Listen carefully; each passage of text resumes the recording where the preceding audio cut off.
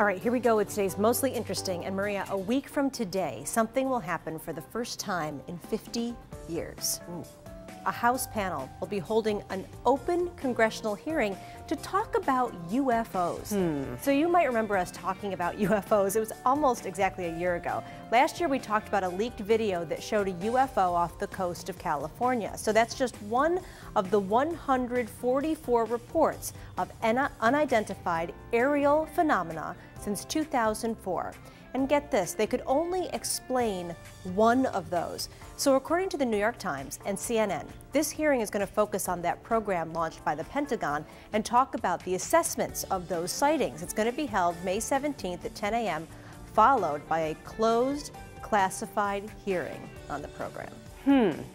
Do you really think they're going to allow us to know anything they don't want us to know? No, but I'll tell you what. If aliens are coming, I'm like, okay, cool. Like after the last 2 years, I'm like, sure, come on.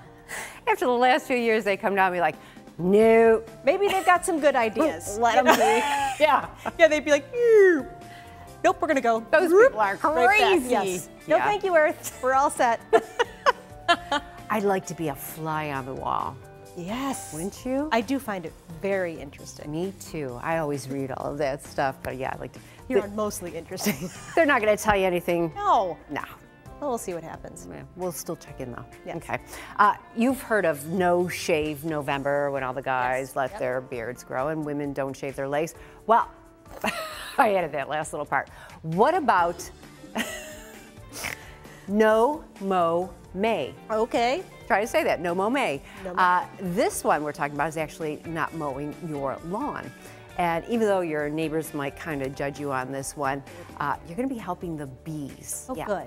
So May is the typical month where people start getting outside, of course, and mowing their lawns. But a British conservatory says charity started with the No Mow May initiative.